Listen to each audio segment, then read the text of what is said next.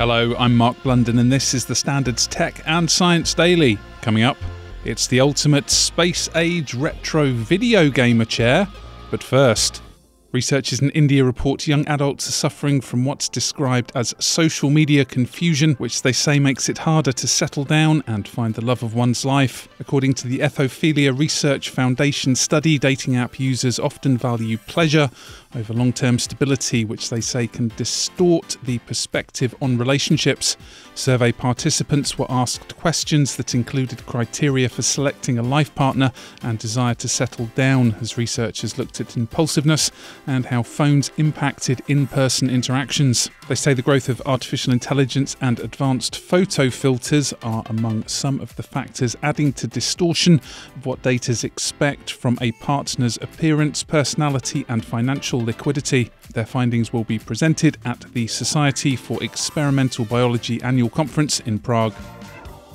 Next, it was 1969, the year Neil Armstrong became the first man on the moon, the swan song of the swinging 60s, and the cusp of the video game age. And it was the space race that inspired the development of exciting and never-seen-before technology, including some novel items around the home, such as the spherical visored sunball chair. It's 1969.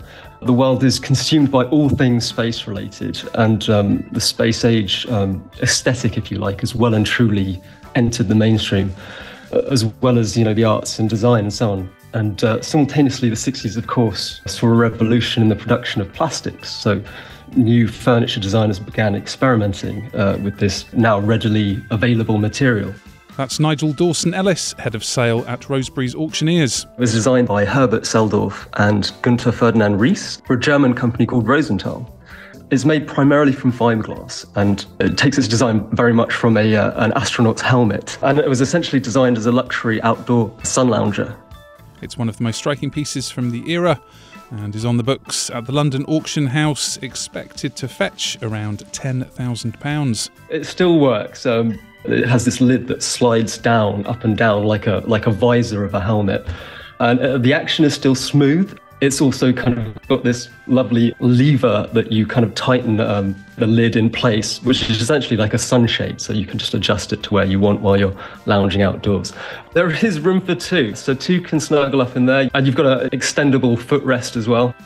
Here at Tech and Science Daily, we thought it looks like something of the ultimate gamer's chair, but over half a century later, is the sunball still usable? There's a few, hairline cracks to the fiberglass, which is totally standard and restorable for a piece of this age. It's had reupholstered seating, so that's all fine. It's had its electrics changed, because some of these chairs were offered with lighting and radios, if you can believe. So they were really luxury kind of items for the time. And it's crazy to think that they also kind of sat out in your garden. Imagine the neighbours poking over the fence.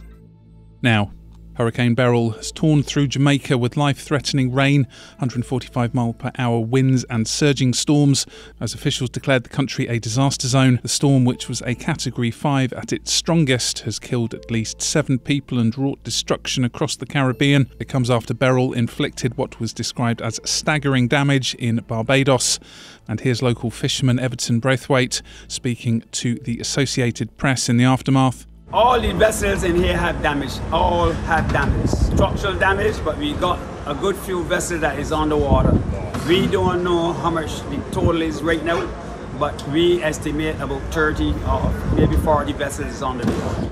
Hurricane Beryl follows the warmest sea temperatures on record for June and July, up to 30 degrees C, which boosted the storm's intensity.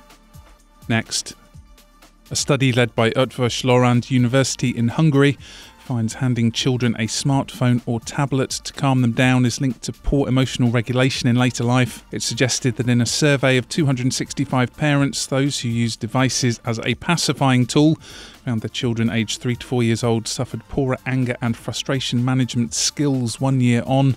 Instead, experts recommend parents coach children through difficult situations, help them recognise their emotions and teach them how to handle them without a screen. Dr. Veronica Konok, the study's first author, says there's a major concern using digital devices to stop a tantrum can lead to, as she describes it, more severe emotion regulation problems, specifically anger management problems, later in life.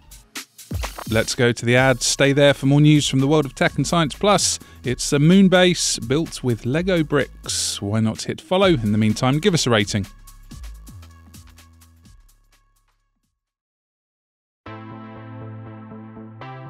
Welcome back. Research by Harvard University suggests adopting diets to fight diabetes in your 40s could be key to physical and mental fitness in your 70s. Scientists found eating plenty of vegetables, whole grains, and lean meats in middle age helped keep chronic illnesses and cognitive decline at bay decades later.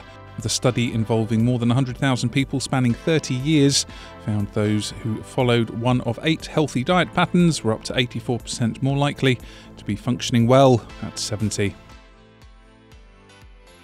And finally, it would take plenty of Lego bricks, but now the Danish toy maker hopes to build a Moonbase. Yes, because the European Space Agency is working with Lego to make bricks in part out of meteorite dust, and it's part of a project to build lunar structures, including launch pads and astronaut shelters, using materials found in space. So which material is being used right now? Well, they've started with a 4.5 billion year old meteorite rock found in northwest Africa, which is mixed with biodegradable plastic and 3D printed. You're up to date. We'll be back on Friday at 1 p.m. See you then.